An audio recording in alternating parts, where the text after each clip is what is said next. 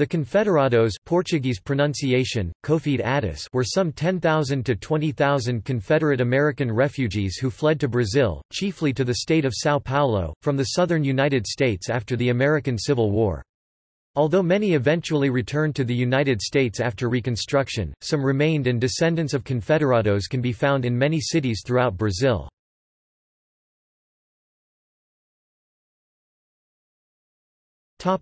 Original Confederados.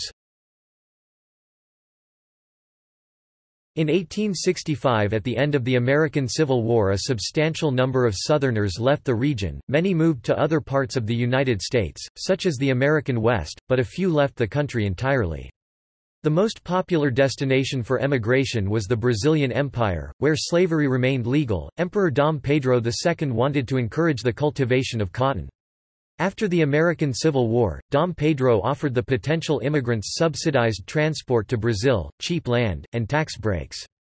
Former Confederate President Jefferson Davis and General Robert E. Lee advised Southerners against emigration, but many ignored their advice and set out to establish a new life away from the destruction of war and Northern rule under Reconstruction.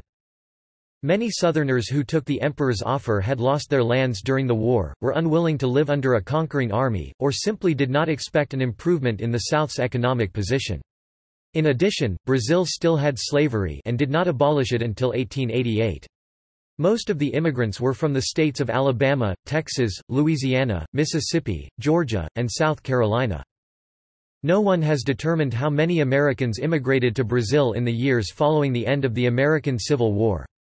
As noted in unpublished research, Betty Antunes de Oliveira found in port records of Rio de Janeiro that some 20,000 Americans entered Brazil from 1865 to 1885. Other researchers have estimated the number at 10,000.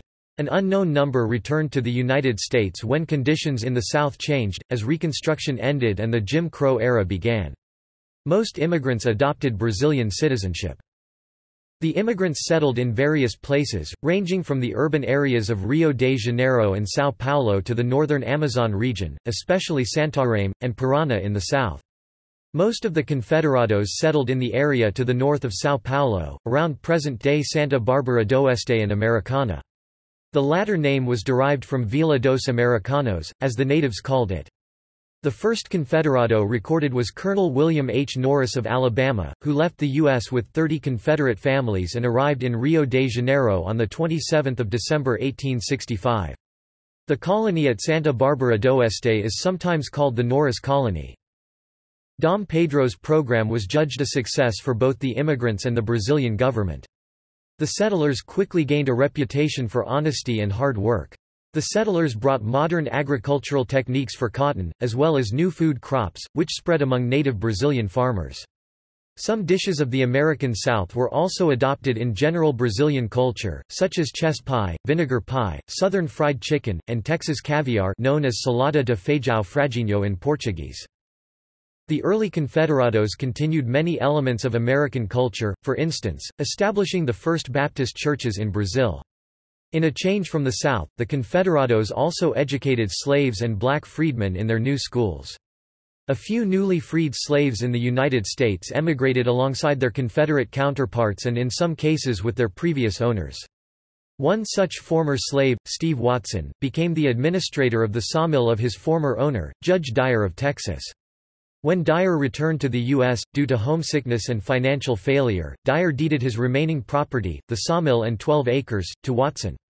In the area of the Juquia Valley there are many Brazilian families with the surname Vassau, the Portuguese pronunciation of Watson.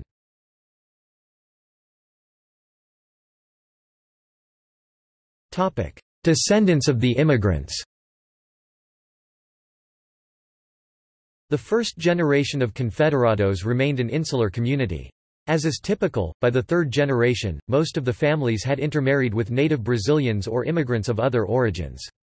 Descendants of the Confederados increasingly spoke the Portuguese language and identified themselves as Brazilians. As the area around Santa Bárbara d'Oeste and Americana turned to the production of sugar cane and society became more mobile, the Confederados moved to cities for urban jobs. Today, only a few descendant families still live on land owned by their ancestors. The descendants of the Confederados are mostly scattered throughout Brazil. They maintain the headquarters of their descendant organization at the Campo Center in Santa Barbara do Oeste, where there is a cemetery, chapel and memorial. The descendants foster a connection with their history through the Asociação Descendencia Americana, American Descendants Association, a descendant organization dedicated to preserving their unique mixed culture. The Confederados also have an annual festival, called the Festa Confederada, dedicated to fund the Campo Center. The festival is marked by Confederate flags, Confederate uniforms and hoop skirts, food of the American South with a Brazilian flair, and dances and music popular in the American South during the antebellum period. The descendants maintain affection for the Confederate flag even though they completely identify as Brazilian. Many Confederado descendants have traveled to the United States at the invitation of the Sons of Confederate Veterans, an American descendants organization, to visit Civil War battlefields, attend reenactments, or see where their ancestors lived. The Confederate flag in Brazil has not acquired the same political symbolism as it has in the United States. Many descendants of the Confederados are of mixed race and reflect the varied ethnic groups of Brazilian society in their physical appearance. In the wake of then-Governor Jimmy Carter's visit to the region in 1972, Americana incorporated the Confederate flag into the municipal coat of arms, though the largely Italian-descended population removed it some years later, reasoning that descendants of Confederados now comprise but a tenth of the municipal population. While in Brazil, Carter also visited the city of Santa Barbara do Oeste and the grave at the campo of a great-uncle of his wife Rosalind. Her relative was one of the original Confederados. Carter remarked that the Confederados sounded and seemed just like Southerners. Campo Cemetery, with its chapel and memorial, in Santa Barbara do Oeste, is a site of memory, as most of the original Confederados from the region were buried there. Because they were Protestant rather than Catholic, they were excluded from the local cemeteries and had to establish their own. The Confederado descendants community has also contributed to an immigration museum at Santa Barbara do Oeste to present the history of immigration to Brazil.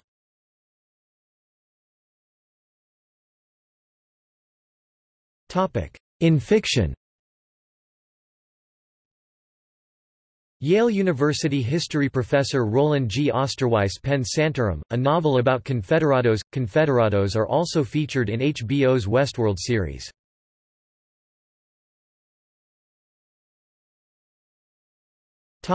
See also: Other Confederate colonies, Confederate settlements in British Honduras, New Virginia Colony, New Australia, Overseas Vietnamese, Southern United States, Ratlines, World War II aftermath, Kuomintang in Burma.